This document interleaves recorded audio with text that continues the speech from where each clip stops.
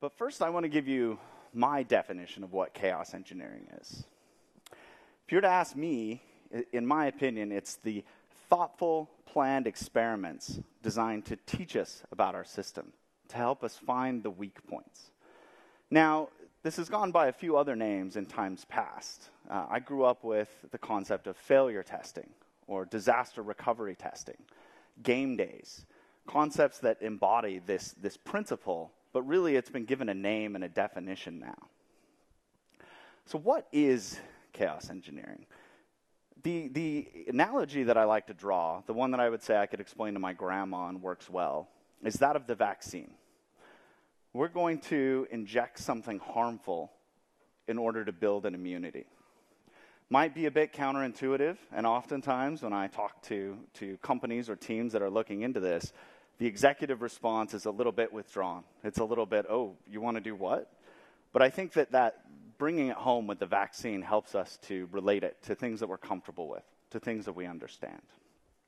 But it's more than just this concept of hormesis, this concept of the vaccine. It's an opportunity to do things proactively. Most incident response, most incident management that I've been part of is a very reactive process. After the incident occurs, you ask the 5 whys about what led to it. You do the incident review. You do the triage and dive into why it happened. Chaos engineering allows us to be proactive, to get in front of the problem, to think about what could go wrong before it blows up in our faces. And then the last part that I think is key is once we have understood these attributes of our system, once we've validated that they behave the way we expect, we want to automate it so that we can prevent the drift into failure. Systems will naturally, due to the contentions within them, come back into places that failure will reoccur or we'll see it again. And so by automating this, we can help prevent that, or we can get some forewarning when we've caused changes that are going to result in trouble.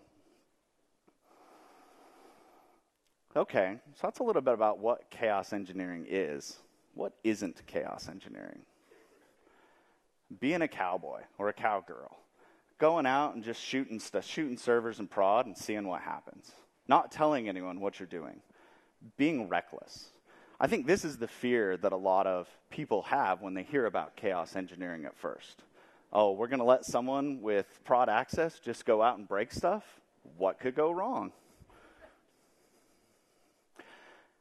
So back to this word, this term, chaos engineering. It's an emerging discipline. It's a new concept.